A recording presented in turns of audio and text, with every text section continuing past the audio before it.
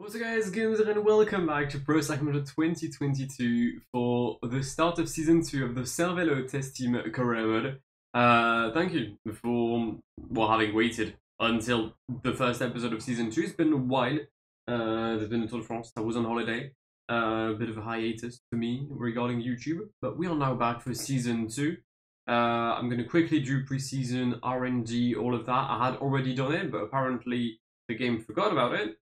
I'm going to do everything again, and I'll see you for the start of the Down Under. Last year, we had started our season with a win on the Down Under, a win that was very much unexpected. This year, we're aiming for the same. Hugo is our leader, once again, in the Aussie roads.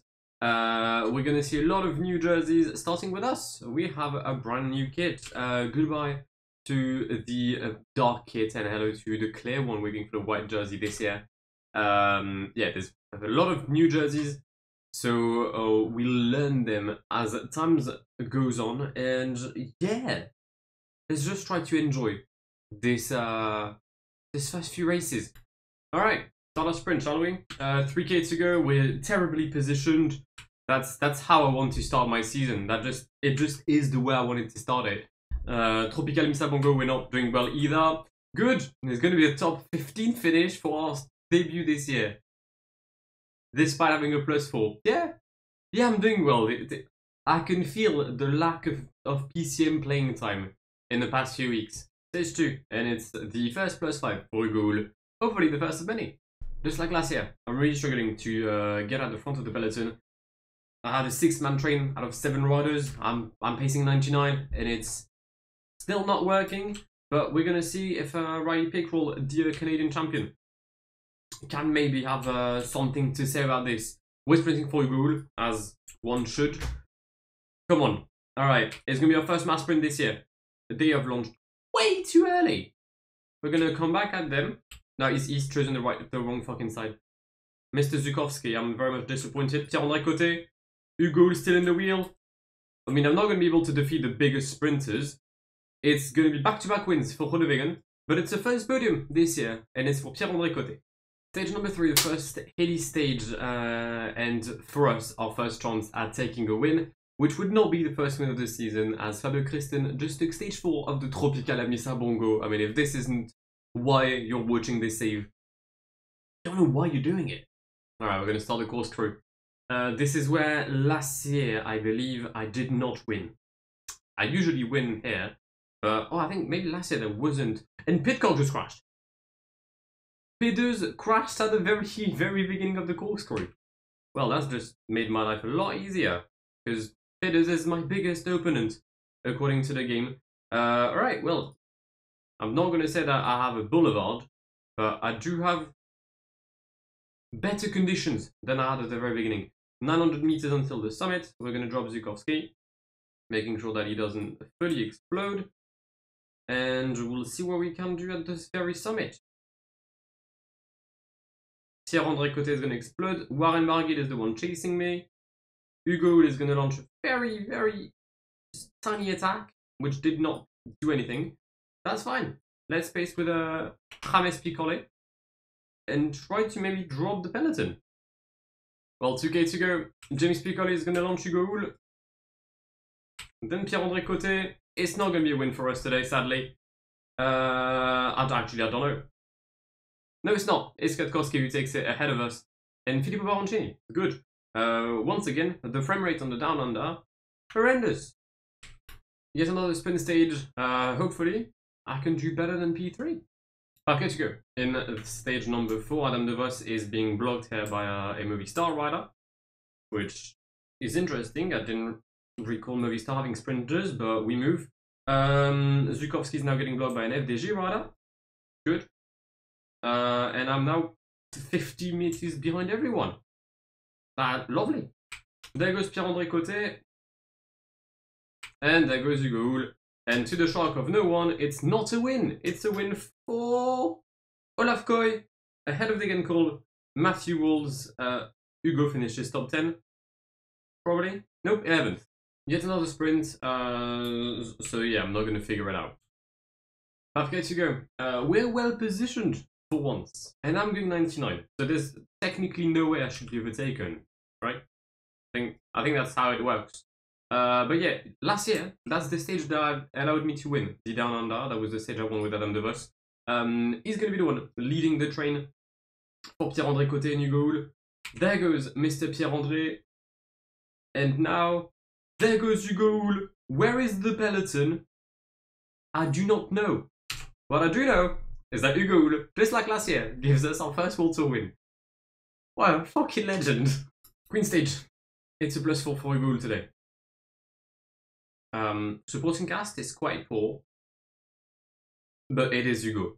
79-79 today. There's no way he loses. Here it is, for the final time this year, the Willinger Hill. Hugo Hull right behind James Piccoli. I've got Myers Leonard in my wheel. I know it's not Myers, but I just like to call him that. But yeah, Hugo is doing well. He's in a good position. We've got Jake Stewart, Castellan. Alright, everyone behind me is not a threat. That is very good for me. That's very, very good.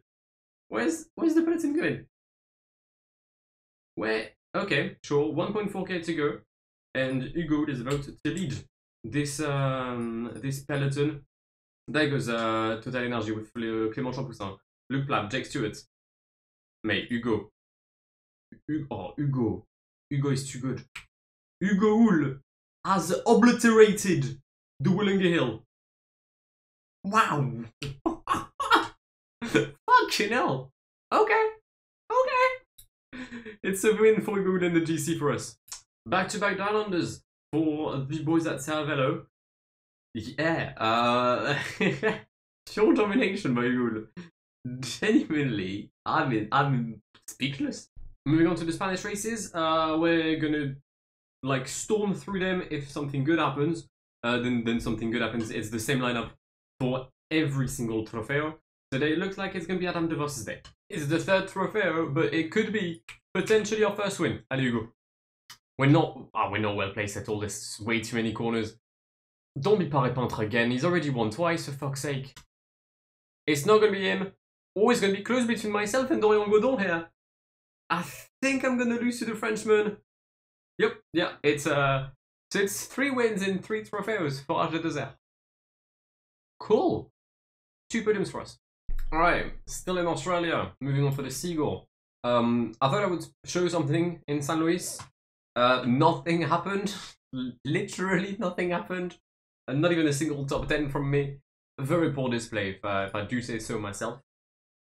But yeah, let's try to do things with Hugo Hull. 4.8k left. I'm trying to sprint for Hugo Hull, but he's not in the wheel. Oh, there he is. Lovely.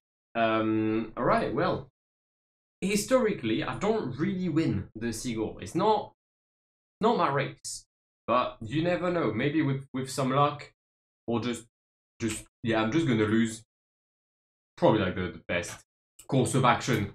Seeing the Bora launching their sprint, they've taken a massive L, and it's gonna be Gaviria. Can you hold on to who's that? Ethan Vernon? Yeah, he can. Gaviria takes a win in World Tour nonetheless. Wow. We are yet. We're still in Australia, this time for the Herald Sun Tour. I've sent Hugo Hull there because there's a mountain stage, so I figured it could be fun. But yeah, I guess we're gonna have 1 week here in Australia, and in the meantime, we've got the Volta Valenciana, which I've already choked because I sent 6 riders on the team time trial when most sent 7, so I'm now 5 minutes down after 30 kilometers. Nice. I mean, who knew there were mountains like this in Australia? Because I certainly did not.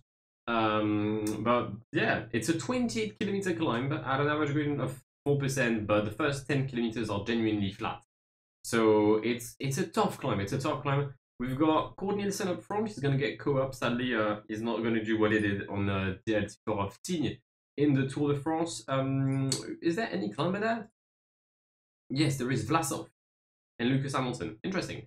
We're going for James Piccoli today for the sole reason that he's a lot better than Hugo. That's it, that's my reasoning. And the increased rhythm from James Piccoli has created a lot of gaps. We've got Vlasov left with us, and we're in Barguil. No, we don't have Vlasov anymore. We just have James Piccoli, and we just have James Piccoli. So win for James Piccoli today at the Bogong High Plains Road. Or maybe in Falls Creek, I don't know. Is the climb called Road? That's a dead-ass name.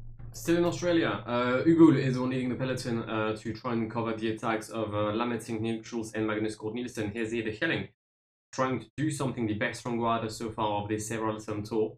I don't have anyone fighting for the... I mean, I've got Riley Pickford, I guess, but...